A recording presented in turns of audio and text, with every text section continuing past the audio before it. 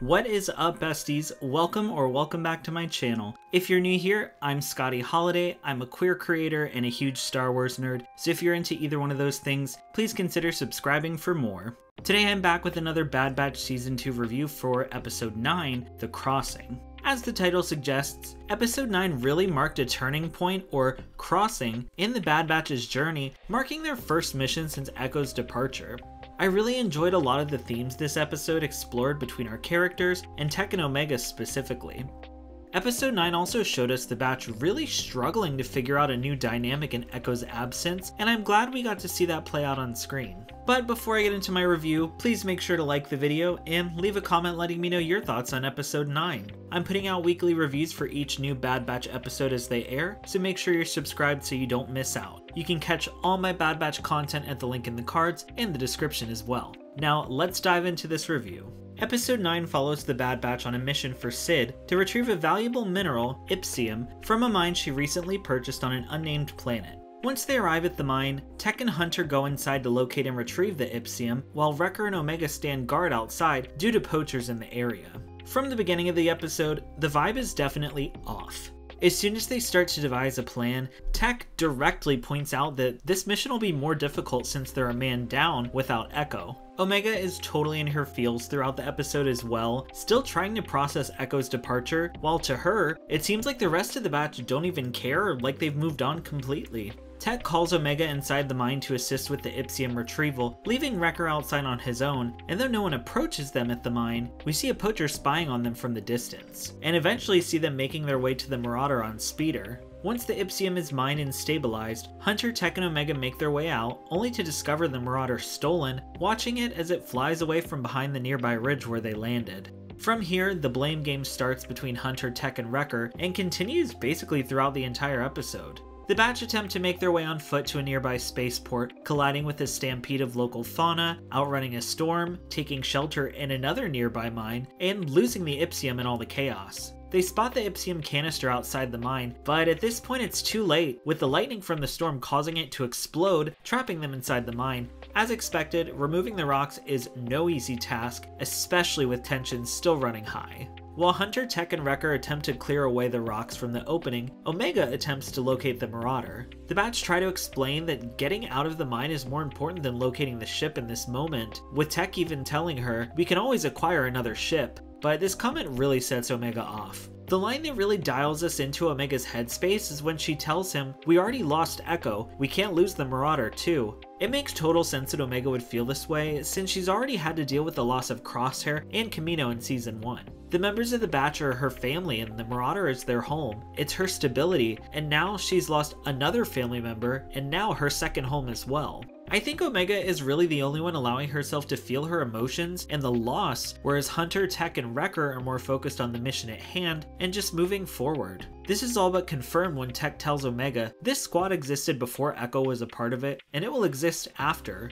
Then he asks her, "What is your issue?" Tech seems the most insensitive to Omega's feelings, but instead of him just being dismissive, I think his brain being so analytical keeps him from picking up on others' emotions and cues. At this point, Omega just wants to be alone and goes off deeper into the mine, eventually finding a shaft full of Ipsium. All while Hunter and Wrecker convince Tech to go talk and apologize to Omega for his earlier comments. By the time Tech catches up with her, Omega's already begun mining more Ipsium, attempting to salvage the mission and using it to blow their way out of the mine. She and Tech then begrudgingly work together to extract more, but on the last vial, the Ipsium deposit proves to be slightly out of her reach, and Omega falls into the darkness below.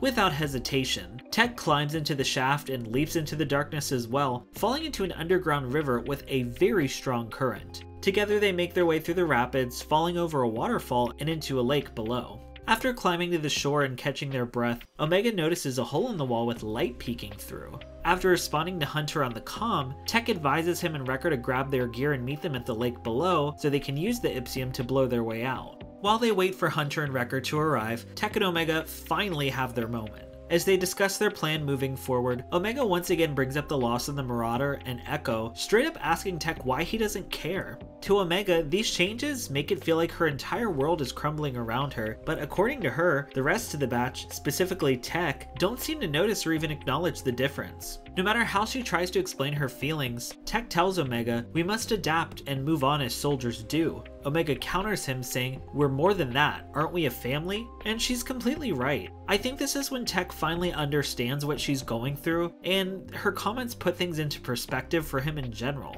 As Tech points out, he processes moments and thoughts differently than Omega, but this doesn't mean that he feels them any less than she does. Through their communication, they realize they're going through the same feelings and emotions, just in their own different ways. Out of all the lines in this episode, this line from Tech is what really made me realize how neurodivergent coded he is. From my experiences with my close friends who are neurodivergent, the one thing they always stress to me is that their brains just process things differently than someone who is neurotypical. For example, while we may take completely different routes to the same destination, though the route of choice may not make sense to the other, we'll both arrive at the same destination in the end. In my own experience, I also related to Tech a lot in this episode too. I struggle with knowing how to comfort others on an emotional level and even allowing myself to feel and express my own emotions. The way my brain works is also pretty analytical, like if there's an issue, sure I might get sad or stressed about it, but my main focus is usually how I can fix it and move forward, which is exactly how Tech seems to be thinking throughout the episode. In Season 1, I never thought Tech would be the member of the Bad Batch I related to most, but Season 2 is definitely proving that wrong.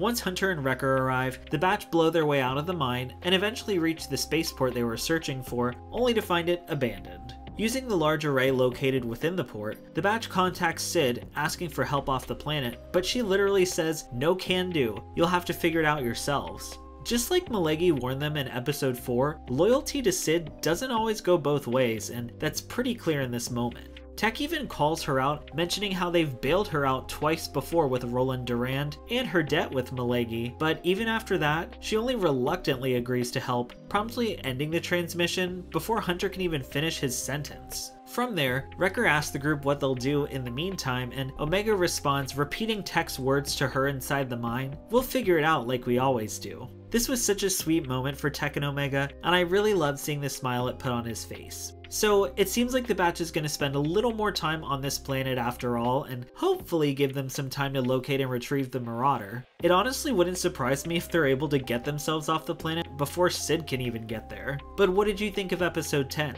Do you think we're going to see more of this planet next episode? Let me know down in the comments below, or hit me up on Twitter so we can chat more about it together. I'm putting out weekly reviews for each new Bad Batch Season 2 episode as they air, so make sure you're subscribed so you don't miss out. You can check out all my Bad Batch videos at the link in the description and on the end screen of this video as well. Please consider checking them out and leaving a like. I really appreciate all of your support so much. To keep up with all my Star Wars content, make sure to subscribe and consider following me on Twitter, Instagram, and TikTok at ScottyHolidaySW for all my latest updates. Thank you all so much for watching, and as always, may the Force be with you.